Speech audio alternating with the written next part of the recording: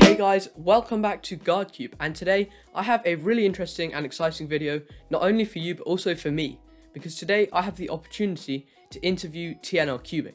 So if you don't know Tom, he is an Australian cubing YouTuber and he makes some really great content, especially cubing comedy and skits, and his style is very entertaining and original, so I'm really happy that I'm going to be able to interview him. So thank you very much for letting me have you on, Tom, and we're going to get straight into it with the first question. Okay, so first, could you just tell us a little bit about the history of your channel, how you started and when you started, and how your channel developed from a tiny thing to the really great channel that it is today? Yeah, well, I started my channel about 4.5 years ago now, and in the beginning it was definitely a very, very slow burn. And for good reason, to be quite honest and to be frank, I wasn't making good videos, so, you know, naturally not many people were interested until I started making, you know, higher quality videos and more creative ones such as my sketches or my reviews. And yeah, that really did help the growth of my channel. Some of my popular videos came then, and I started to grow more of an audience. All right, so sort of linked, your quality and setup look absolutely amazing now. So could you just talk us through the gear you use and how you achieve those really nice results in your videos? I do get asked this a lot, and I still think my quality is far from perfect. I got a lot to improve on, but at the moment, yeah, I have a couple of lights and some stuff in the background, and yeah, I use this Rode NT USB microphone, which I've had for a long time, and it goes pretty well. I think the main problem is my room's quite big and doesn't have good acoustics, so that's something to work on. As I've said before, I also use the Canon 6D Mark II with a couple of different lenses, and I edit on Premiere Pro, so even though all of it's not necessary, I am very thankful for the gear that I have, and I do pride myself in constantly improving my quality, so yeah. And once you film that with editing, do you generally have a specific plan before the edit, or do you just kind of go with the flow and see what happens? That's hard to say. It does depend, and how I make my videos does change depending on what type of video it is. For example, you know, my reviews, I sometimes have a script, sometimes I don't. But most of my editing, I would say, I just sort of go with the flow, see what works. I just try some new effects or a new editing style in every video, and eventually, you know, I improve and learn some new stuff. Okay, so now we're going to talk a bit more about cubing more generally, and living in Australia, you must have got to meet some pretty great cubers, lots of very famous cubers in Australia. So out of all the people you've met, who's your favorites, would you say? Yeah, there are a lot of awesome people in Australia, and for that reason, that's nearly impossible to pick. If we're going off just like famous people, Nathan Wilson, Felix J, I've met all of them, Jack Kai, Ting Man, you know, they're all just such wonderful people. That's why it's so hard to pick. Again, they're also amazing, but I'll just say shout out to Jack Kai because he's such a nice guy. Yeah, I always get the impression that Jack seems like a really nice guy, and that's great. All right, so next up, what is your favorite WCA or non-WCA puzzle? So this means like, what's your favorite actual puzzle? So like an individual cube overall. That is very hard. I'm not that into non-WCA puzzles. So it would have to be between like the GAN 11 or the MGC 4x4. I like the GAN 11, however, I will have to go with the MGC 4x4. It's just such a nice 4x4. I love the event, and I really couldn't hope for anything better in a 4x4. It's just perfect for me, and it has a nice feel. I like YJ cubes. Yeah, I also have both of those cubes, and I main them, and they are pretty great. The MGC 4x4 is pretty good for me, although personally I don't think it's the best 4x4 that I've tried.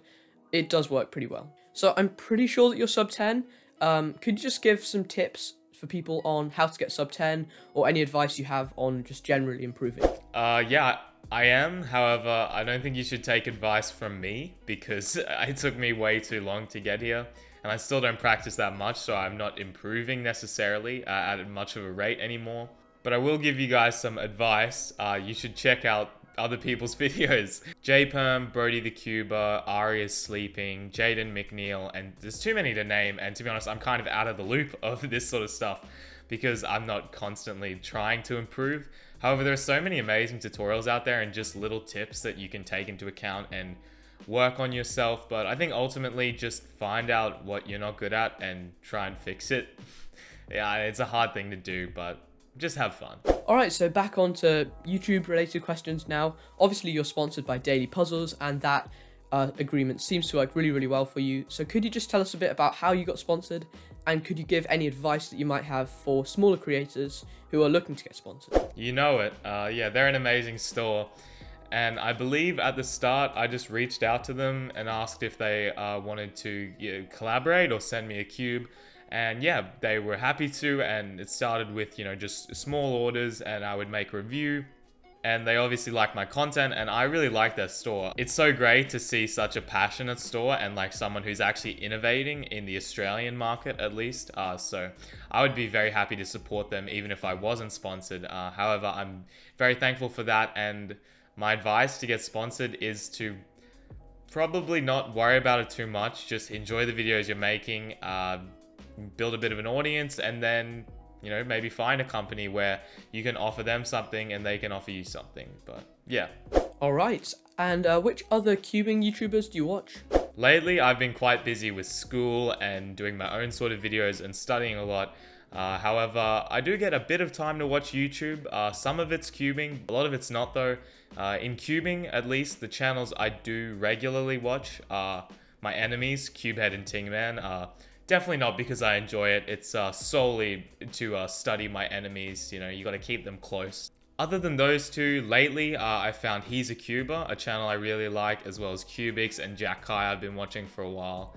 Yeah, I don't get a lot of time to watch them, but when I do, those are the cubers I watch, and I do enjoy them. Okay, so if you could tell small creators just one thing, what would it be? In the most polite way possible, I would say stop making videos like you are a small channel. I don't know if that makes sense, but you'd look at people like CubeHead, who was making videos just with his phone and only had 300 subscribers, but he was innovating, making unique videos and like putting a lot of effort into each one. And you see how 9 times out of 10 that propels someone's channel if they actually make really unique things. I know for a lot of people, you're young like me, you don't have that much time, and maybe you just don't have that many good ideas, but to be honest, if you don't think outside the box and do something different to someone else, you probably can't expect to be bigger than a small channel, at least in my opinion. But I think most of all, just have fun.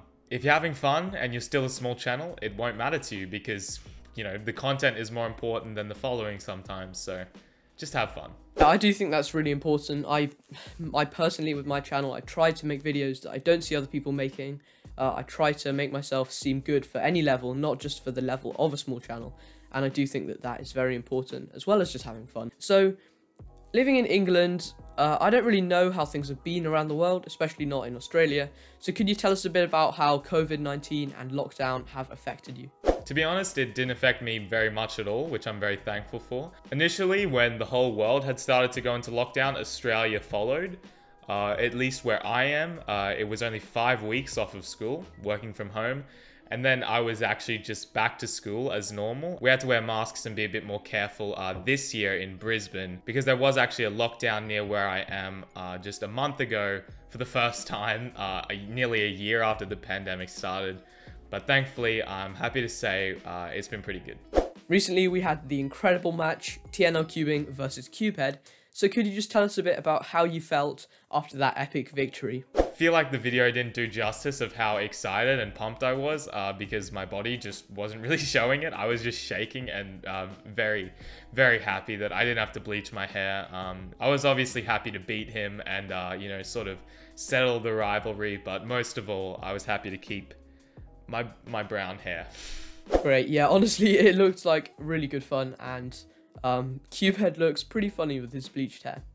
So finally, could you tell everyone one thing about yourself that you think people would be surprised by? Something interesting? 僕は日本語が少し話せますよ. Wow, that's pretty amazing. Honestly, I feel like languages like Japanese and Chinese just seem so difficult to me. And in England, we don't really learn them, usually in mainstream school. We mainly learn European languages, so that is pretty cool. And thank you so much for letting me talk to you today. It's been really, really interesting, very eye-opening, and I've learned some very helpful tips. So thank you very much for having me. And everyone, I hope you enjoyed the video too. If you did, then please give it a thumbs up, bop that subscribe button and hit the notification bell. Comment your thoughts down below. So thank you so much for watching, guys. Thank you so much to TNLCubing, and Subscribe to GodCube. GodCube.